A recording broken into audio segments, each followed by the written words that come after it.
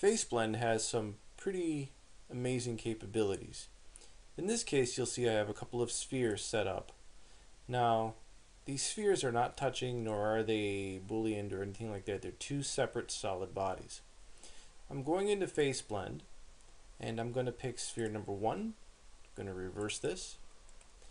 Sphere number 2, I'm going to reverse this.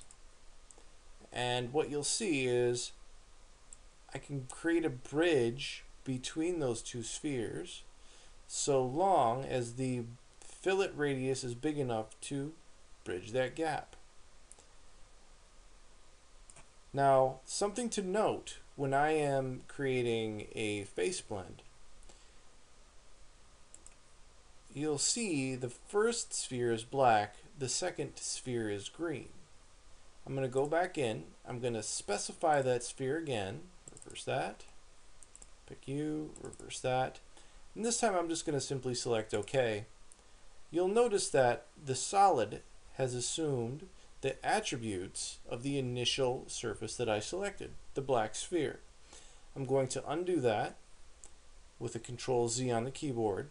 I'm going back into Face Blend. I'm going to pick the green sphere first, reverse that, black sphere, reverse that. This time I select OK as is, and you'll note that this is now green.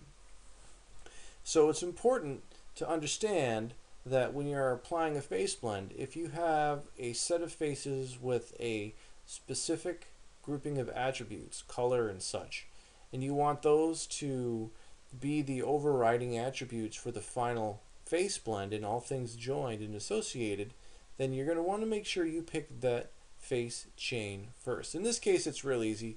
Two spheres, not even touching, they're completely separate entities. So whichever one I pick is the one that sets the precedent for the color or attributes that I have set.